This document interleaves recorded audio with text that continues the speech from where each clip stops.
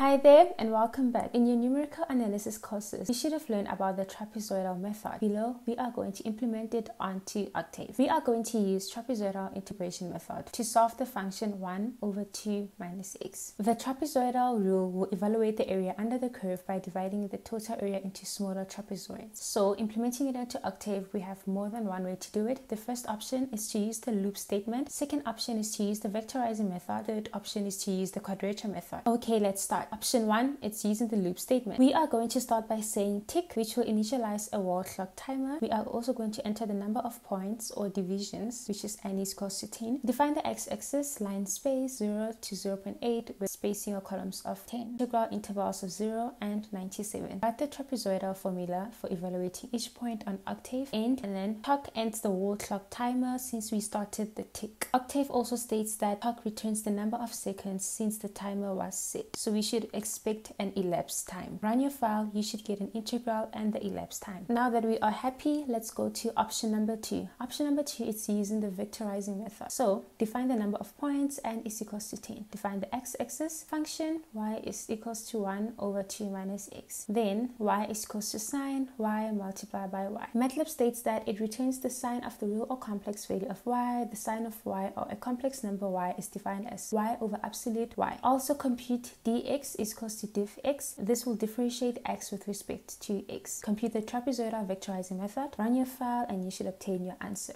So far our answers are consistent. Let's go to the third option. Now the third option is to use the quadrature function. Quadrature function is already computed onto your Octave. All you have to do is just write the formula. So the first thing we are going to do is write our anonymous function in the format of f is equals to at x 1 over 2 minus x. Then write the quadrature function for trapezoidal. Notice how we compute this. It's traps bracket x comma f of x. Close your bracket, run your file, and you should obtain your answer. The fourth one, we are going to calculate the integral for the trapezoidal method. Compute everything, run your file, and you should also obtain your answer. So there's really more than one way to solve for trapezoidal integration method on Octave. I hope this makes sense. Thank you so much for watching.